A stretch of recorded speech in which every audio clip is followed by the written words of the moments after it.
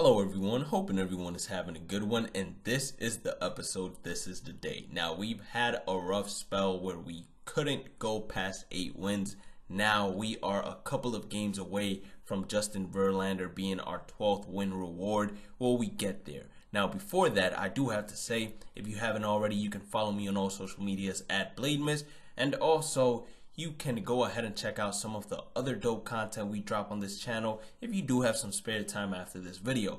So we're going to start off that inning real nicely. We gave up a base hit, but we got the double play right after. Scooter Gennett is going to come up. He's going to get a nice little single. So now we have business on the bases. And then we have Eric Davis. He's going to hit one. Apo Taco is going to land right before the right fielder has a chance to make a play on it. And now we got runners on first and second. Gary Sanchez absolutely crushes one.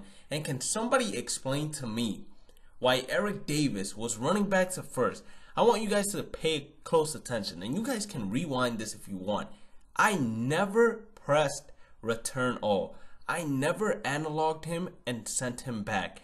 I had advance all pressed from the start. From the start, I had advanced all pressed.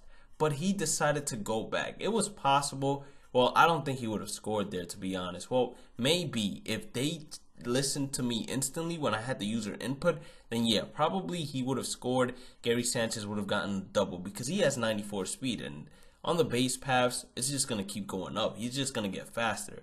So I don't know what occurred right there, but I'm happy that we still got ourselves a run on the board, and that run was enough to actually get 11 wins. So this is the final boss. Usually, being 100% honest with you guys, after I get my first 12 win Battle Royale run, whether it's a 12-0 run or a 12-1 run, I break the curse, and then going for 12 wins becomes a lot easier for me because it's like confidence in a way. Once you see yourself doing it, you're no longer nervous, or in a way, it feels like nothing anymore.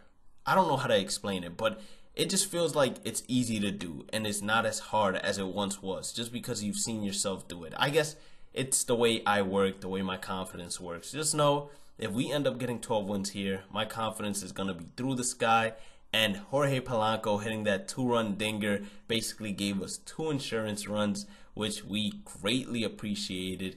And now we're up 3-0. We're going to get one more base hit here, right in the gap. Going to go ahead and stretch 2 here. Unfortunately, I do not believe I end up doing anything with that runner on second base. Well, actually, he got to third base. Scooter Gennett, 3-2. He's going to actually bloop it in there for a single. So we actually drove that run in. I didn't even remember. And we are up 4-0. Now, Chris Davis, he's going to go ahead, hit an Apo Taco shot. Tony Gwynn is going to play it right off the wall perfectly too. So we keep him to a single. That is fantastic right there. And then he's going to go ahead and get a late jam base hit. George Springer, you know, he doesn't have the best fielding, so that made perfect sense. And then with Ronald Acuna, we missed the location, but it didn't matter because we got the final out, and we finally did it. We broke the curse, and here's some live commentary.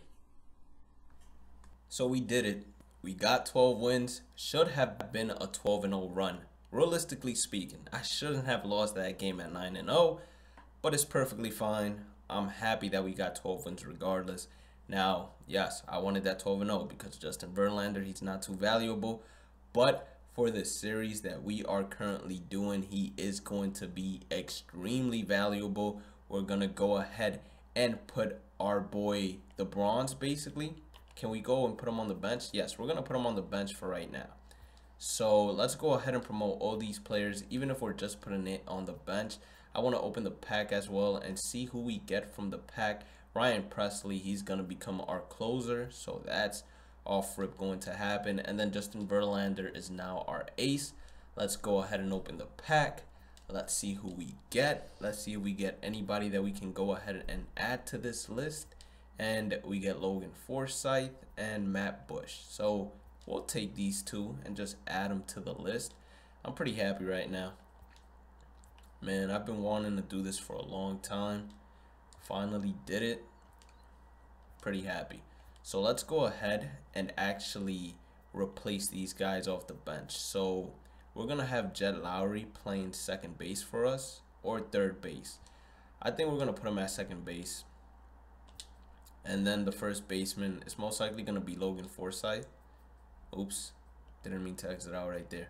But Logan Forsythe can actually play shortstop for now until we get a better shortstop. And then we'll put the first baseman at first. But this is how the Avengers look as of right now. If we were to actually go into a ranked season game, we would have 3 common outfielders, okay infield, and then our bench is still full of commons. Our starting rotation would only have 1 ace, and then our bullpen would have 2 above average players. Let's go ahead and keep on killing it in Battle Royale.